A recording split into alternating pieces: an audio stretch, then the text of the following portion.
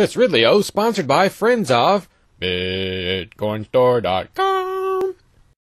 You would follow any order you were ever given? Unless it was unlawful, and then I have to determine if it's an unlawful order. And you would determine through your conscience or through the JAG or whatever? Basically through my conscience. I took a fairly quick liking to this New Hampshire general who answered my questions, didn't try to stop me from filming. He's Air Force, if I recall, and I believe he's Maggie Hassan's second in command, the governor's top military person or second highest military person. But even this gentleman... Very good. Just training. Cool. You know, setting up tents. Yeah. It's like the Boy Scouts. Yeah. and this fairly well-behaved military guy in New Hampshire are part of an organization that violates the most basic constructive military principles. Ow. Ow. Ow. Ow. I'm no military guy. Ow. But even I follow military principles better than the military. Ow. By military principles, of course, what I refer to, what I'm really talking about, is Sun Tzu's ideas.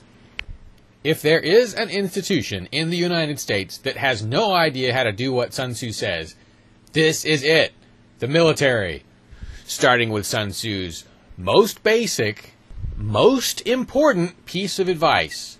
Quote, "There is no instance of a nation benefiting from prolonged warfare." Unquote.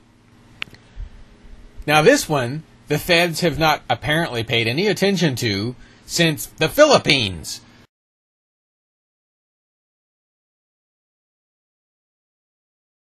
Of course, it got worse during Vietnam, and even worse in the terror war.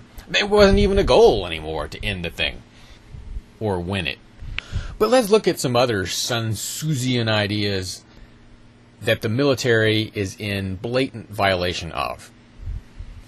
Here's another Sun Tzu quote.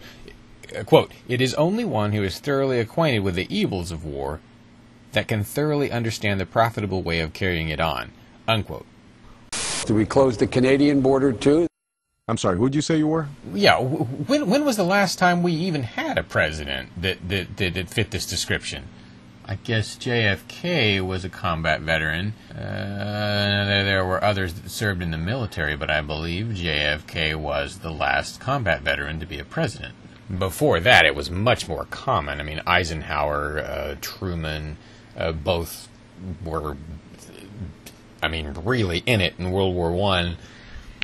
Now, certainly a president could delegate to a person with a thorough understanding of warfare some of these kinds of decisions.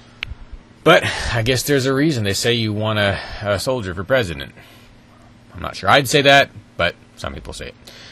Quote, "The skillful soldier does not raise a second levy, neither are his supply wagons loaded more than twice." Unquote.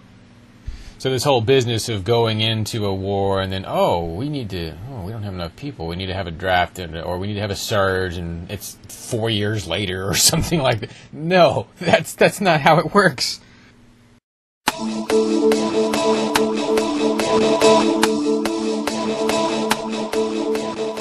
It's Ridley O, sponsored by friends of BitcoinStore.com. 500,000 items for sale, often cheaper than Amazon. The easiest way to convert your bitcoins into real-world stuff. They're privacy-friendly. You don't even have to give your name. BitcoinStore.com.